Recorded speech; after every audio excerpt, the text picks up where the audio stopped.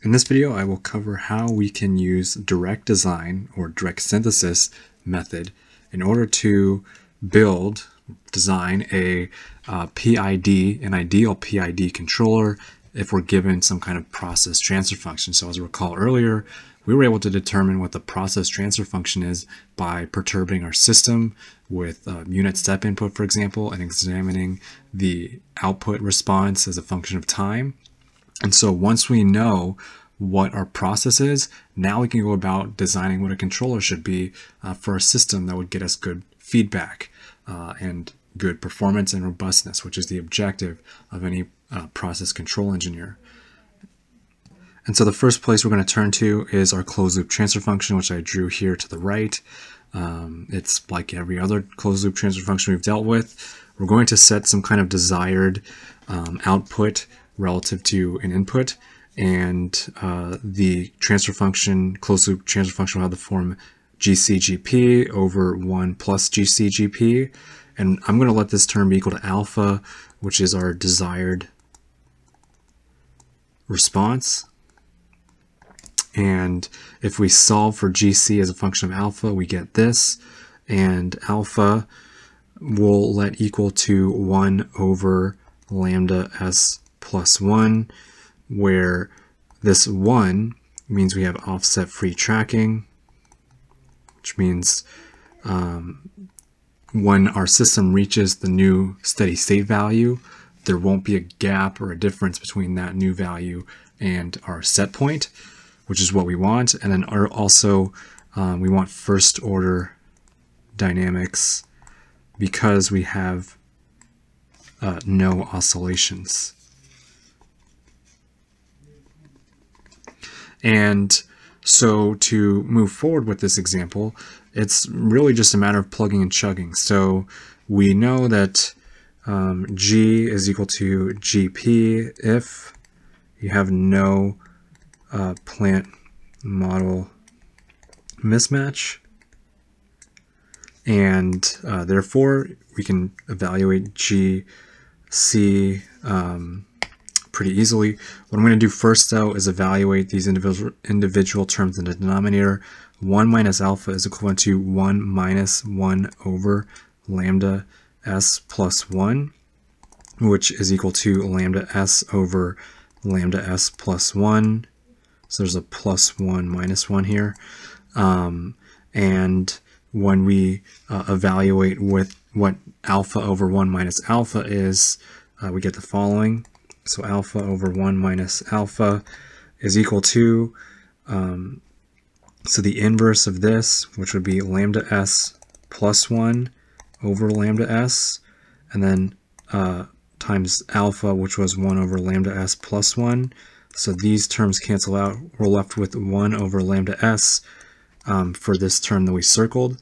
And so now when we write out what our controller should be, we will find that it is equal to the inverse of G, which would be 10s plus 1 times 5s plus 1, quantity divided by k, and then times 1 over lambda s. And we're nearly there in terms of a standardized PID controller. The thing to note here is that PID controllers have the form tau I tau d s squared plus tau I s plus 1 divided by tau I s, and this whole term is multiplied by the controller gain kc. So we've got the three tuning parameters kc, tau I, and tau d, and so we need to get it into this form to report it to another engineer or whatever on a write-up. And so to do that, we will expand our denominator here, or I'm sorry, our numerator in this term. So what we'll find is that GC is equal to, we'll have 50s squared plus 15s plus 1 divided by k times lambda s. And what we need to do next is be given values for lambda and k, and these will be assigned to you. We'll pick a lambda based on what kind of performance or robustness we want. And then K is also a term that describes our process gain, and it's a matter of how confident we are in our model accuracy, our process model accuracy. In this example, to move forward, I'm going to say we're going to let K equal 1, and I'm going to let lambda equal 5, so we can evaluate what our 3 tuning parameters should be in this example.